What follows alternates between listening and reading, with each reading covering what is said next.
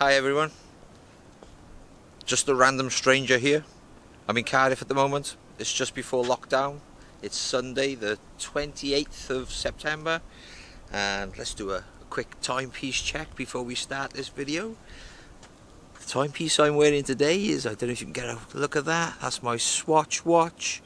It's the latest one that I've bought in my little collection. I love it because just here, maybe out of focus, I can't tell really, but just here is a UFO, and I don't own any other watch where there's a UFO on it, so I love this one at the minute.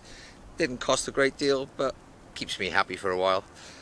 Anyway, the reason I came into Cardiff today was because we're going into lockdown. The Cardiff's in lockdown tonight from 6 o'clock, and it is 3:15, so a couple of hours from now Cardiff is in lockdown. And Vale of Glamorgan, which is where I happen to work, that's in lockdown tomorrow. What could possibly be going on here? It's as if government doesn't want business to succeed. I understand the caution and the precaution about the whole virus situation, but I think it's being totally mismanaged, and it's at the cost of the economy. Yeah, the government in the UK is housed in this building behind me at the moment. This is the Welsh government. This is Cardiff Park 1, the building is called.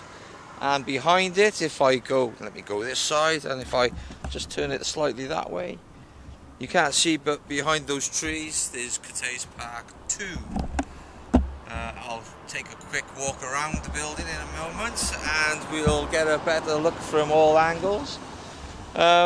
Yeah, in fact, I think I'll do that now. So if you hang on with me, I'll pick this tripod up and put it away, and I'll get on with a little walk.